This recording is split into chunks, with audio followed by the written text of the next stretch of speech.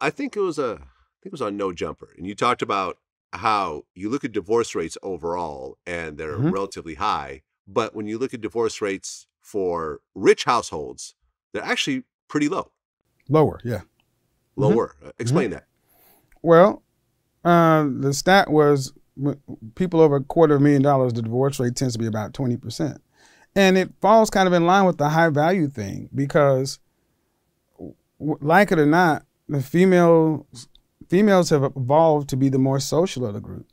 And when you have a man who has a certain status, he tends to have a network, visibility. More things link you and tie you to a relationship than just your ability to get along with a man. And there tends to be more reason for women to stay. Um, Now, there could be people that say it's because of the money. There, causation and correlation are two different things, but you can't deny the fact that people with more tend to stay together longer, and their reasons are always theirs, but they're there. Yeah, I mean, money fixes a lot of problems. Point blank, period. It doesn't fix every problem, but it fixes a lot of problems. It lubricates the machinery. Yes, it gives you it. There's an old saying that money doesn't. Money reveals the truth. So there's a reason why, whether you're Robert Baratheon in Game of Thrones and you got bastards all over the kingdom, he can do that because he's Robert Baratheon. He's the king. Or whether you are this person or that person, this person in the media with this amount of children, but you can't do that as readily if you're an average guy. And we see the truth. See, men accept these things. And women, why will a woman choose to line up to become one of seven baby mamas versus being one of one for the plumber? I didn't make it. I just look at it.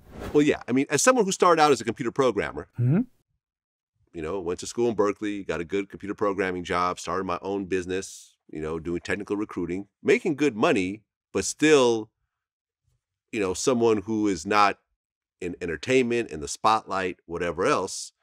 I remember the difficulty it was dating and finding certain types of women back Mm-hmm. then. Once I'm DJ Vlad, once Vlad TV is a household name in certain communities, Mm-hmm. and you could look me up, you could Google me, you could figure things out about who I am, or you may have already been a fan of me when I met you. The interaction between women is completely different. I'm not even going to say slightly different. I would say there's a 180 Yeah. degree difference between the two. In fact, it's almost like the roles are reversed in a way where I found more women trying to, chase after me as opposed to the other way. Mm-hmm. But the thing of that is that it's not just that.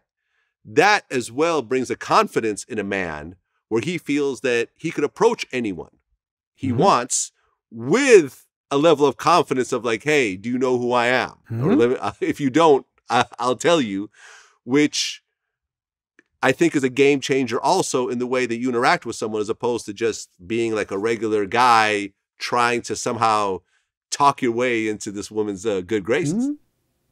So, in effect, you've just described the visibility component of being a high value man, Mm-hmm.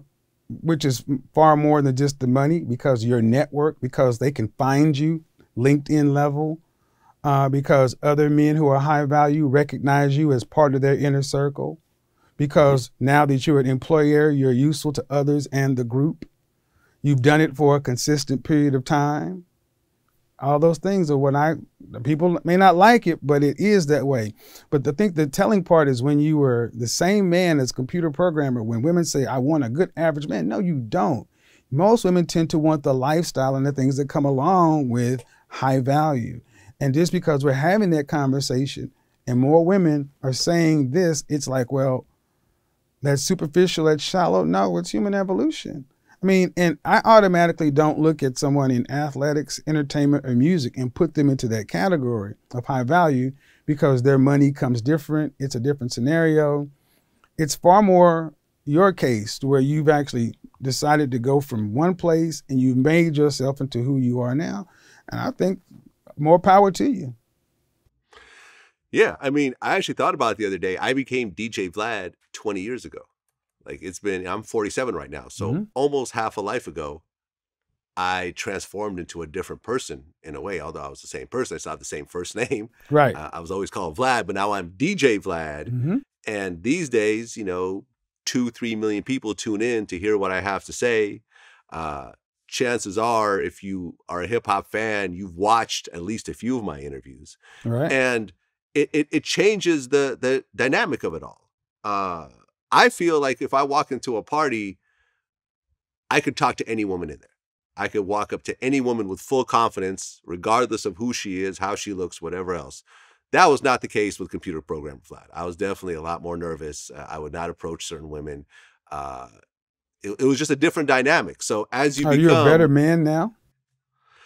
um, no, I'm the same man. Thank you.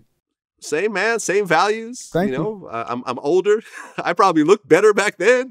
No, What I'm actually, saying? Like, actually, men can hit their stride after 40, and mhm, your story is what men have been talking about for the longest. We know these things. Now, mhm. see, the thing is, there's only one DJ Vlad, and if you went to that party, how many women would stand in line, figuratively, to talk to you versus talking to the 20-year ago version of you? Right. Not that many. That's my point. Not that many. No one would be taking pictures with Vlad, the programmer, and tagging me on their Instagram and, you know, whatever else, because they also look at me as someone who could potentially make them a star or make them famous or make them go viral or whatever. So they want something out of me as well. I get it. Yeah, I get it. There's a it's big always picture been here. the same. It's always been the same. And I mean, listen, I like it better over here than back there. Like, I'll be honest. Well, and that's the point. And see, men accept the reality, and the guys who are seeing you in their 20s, they're saying, "I want to get to be like him." But men realize that there's a process, and sadly, if you have options like that, you get to pick from what you choose. And then when someone tells you, just to be socially acceptable, you need to accept a woman that you're not necessarily as attracted to for this or that, men are getting shamed for being able to exercise the same options that women demand they have. And there are countless stories to talk about this. And I don't want to say anybody's name on your platform, but you can go and look throughout Hollywood where women of one stature are trying to get men who are obviously on a different level than them, but the man's response is criticized or scrutinized far more than this person's audacity to think, just because I make this, we're on the same level. That's not how we are. Never has been. Never has been. The late great Patrice O'Neal had a bit called, the king and queen system. He's like, the king can go get with the lowest barmaid and elevate her to the highest level in land, the queen. The queen, you just be the queen's husband. You can't automatically just become the king. We know these things.